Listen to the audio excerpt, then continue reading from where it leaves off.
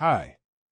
The Duratec 1.6 TVCT petrol engine is a well-known long liver with a good reputation, familiar from many Ford models. Motors of different power are almost identical in terms of hardware. In addition to the corresponding software calibration, they have slightly different attachments, such as an exhaust system. The engine does not cause complaints and does not suffer from serious mechanical sores, but it can periodically disturb with minor ailments. The motor is characterized by rather noisy operation, a loud clatter of fuel injectors, and a roar of a piston group that appears after about 30,000 km. This design flaw does not lead to increased wear. Another feature of the engine is that a cold start problem periodically pops up. The so-called double start occurs when certain factors coincide. The motor confidently starts to work, but either after a few seconds or after a long float of revolutions, it stalls. On the second start it works fine. This defect is inherent in the pre-reformed Fiestas, and it is very difficult to defeat it. When the timing belt is scheduled to be replaced, the cooling system pump must be carefully inspected. By this time, it often begins to leak. As a result, antifreeze can corrode the hinged belt. A common sore is leakage of the valve cover and the phase shifter control valve on the exhaust camshaft. The main thing is to detect a faulty valve in time. It is located at the top of the valve cover, and pressurized oil flows out of it very quickly. So it can reach the oil starvation of the engine with all the consequences. In this motor, on the pre-reformed Fiestas, in addition, the rear crankshaft oil seal is leaking. When replacing it, it is imperative to remove the oil pan, otherwise the new cuff will soon flow along the lower edge. The starter and alternator also do not last long. At the starter, the solenoid relay wears out quickly, and at the generator, the voltage regulator relay often fails. Profile companies successfully repair both electrical units for reasonable money. Since October 2015, domestically produced Duratec 1.6 engines have been installed at Fiesta. So far, they have distinguished themselves with only one ridiculous problem. There was a batch of cars that lost contact in the connectors on the fuel injectors, and there were signals about an open injector circuit. This leads to a difficult cold start and triple of the motor. For prevention, dealers install an additional clamp on the electric ramp for free. Duratec 1.25 and 1.4 gasoline engines belong to the same Sigma family as the older 1.6 unit. They were put only on the pre-reformed Fiesta. When examining the engine compartment, it is very difficult to understand which motor is installed. The external differences of all three are minimal. The younger Duratec engines have the same design features as the 1.6 unit, except that they do not have phase shifters. Diesel Duratorque 1.6, the development of the PSA concern. A similar unit drives, for example, the first-generation Peugeot 308. He did not deserve serious reproaches. French diesel engines have always been famous for their reliability and the absence of serious mechanical problems. But this successful motor was installed only on the pre-reformed Fiesta, which were officially sold on our market for a very short time. When repairing the Duratorque engine, French parts can be used. Usually they are noticeably cheaper and are presented in a richer assortment. The motor is quite old, so the fuel equipment, although sensitive to fuel quality, steadily survives the milestone of 150,000 kilometers. The IB5 manual transmission, known from Focus, is generally reliable and does not cause serious complaints, but it has its own characteristics. One of them is noisy operation in many modes. Basically, a noticeable rumble in neutral when the clutch is released. It is difficult to defeat this phenomenon even by a complete overhaul of the unit. But if you hear a distinct rumble in fifth gear at a speed of 100 to 110 km/h, you will have to fork out.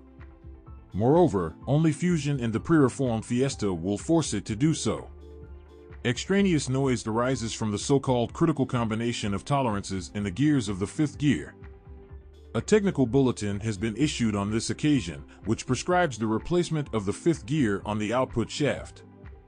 And if this does not solve the problem, then you will have to completely disassemble the box and change the input shaft. Fortunately, such a malfunction does not occur very often. A common sore of modern mechanical boxes on almost all Ford models is leakage of drive oil seals.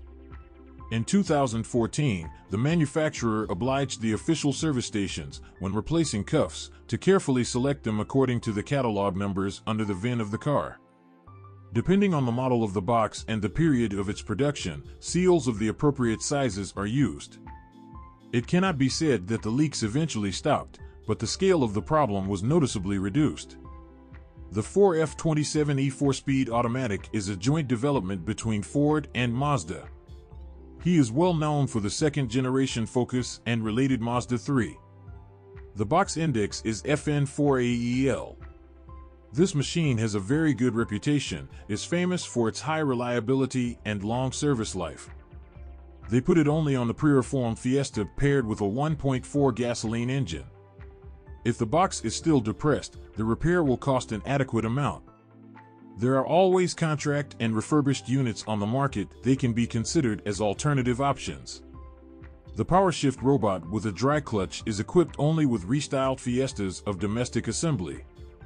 Few of these cars have been sold, and they have not dashed off so much yet, so it is difficult to unequivocally judge the behavior of this faulty box. At least the dealers haven't seen it repaired at the Fiesta yet. Here, the fact that by 2015 this robot had undergone more than one modernization plays a role, and at the same Focus it bore fruit, there were much fewer complaints. Although the box never got rid of the problematic status. Most of all, they complain about the low clutch resource, as well as jerking when switching. After the gearbox upgrades, the clutch life has increased significantly, but the shifts have not become smoother. Gears, synchronizers, and bearings are changed very rarely. But the clutch forks and the input shaft seal wear out quickly. At the same time, the leakage of the cuff significantly reduces the service life of the forks. Because of it, more dirt gets under their anthers. As a result, the forks begin to wedge. This leads to accelerated wear of the clutch discs. 1. The support bearings of the front shock absorbers are poorly protected from dirt and moisture, which leads to a crunch when the steering wheel is turned. Many current Ford models suffer from this design flaw. Since 2014, upgraded nodes have gone, but this did not completely solve the problem. If caught in time, the bearings can be saved by disassembling, washing, and lubricating them. But you have to remove the shock absorbers and dismantle their supports. 2. The Fiesta has a conventional rack, which, in theory, should not cause trouble because all the elements of the electric amplifier are built into the steering column. However, on pre-reformed machines, it sometimes still needs repairs. Closer to 100,000 kilometers in the rail, the right support sleeve breaks and it begins to rattle distinctly on bumps. Fortunately, unofficials successfully sort out the node and change this tired element. For the related Mazda 2, the manufacturer even issued a recommendation to change a similar rail during the warranty period for a new one. But for the Fiesta, this is not provided. 3. Converters and oxygen sensors on restyled Fiestas are more sensitive to fuel quality than on pre-reformed ones.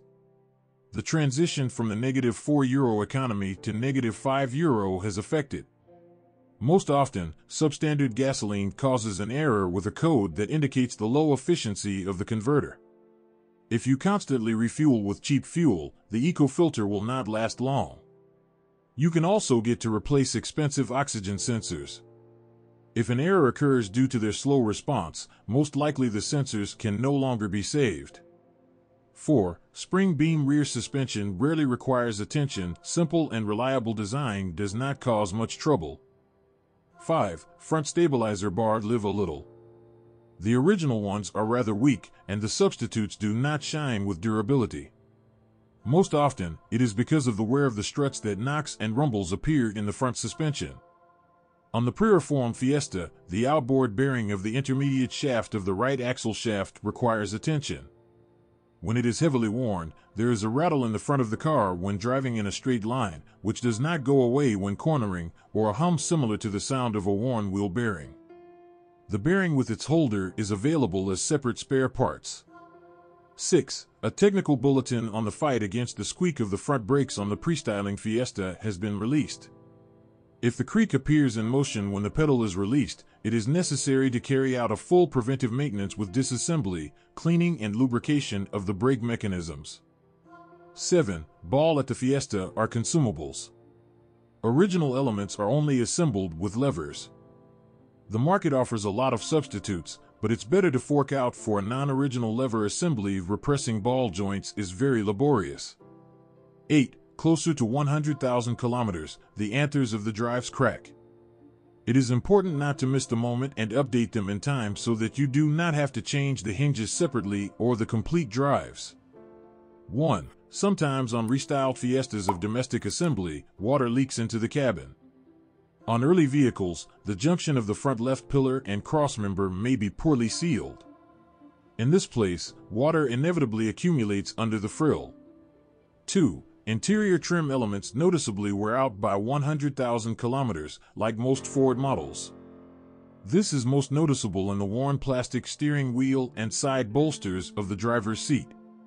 3. A feature of the Fiestas from Chelny is the active fogging of the windshield due to spontaneous shutdown of the air conditioning compressor after prolonged operation. This is due to icing of the evaporator. The protective mode is activated. The situation is corrected by recalibration of the brains of the engine that control the operation of the compressor. If you know of other breakdowns or malfunctions, then tell us about it in the comments. Your review can help others when choosing a used car.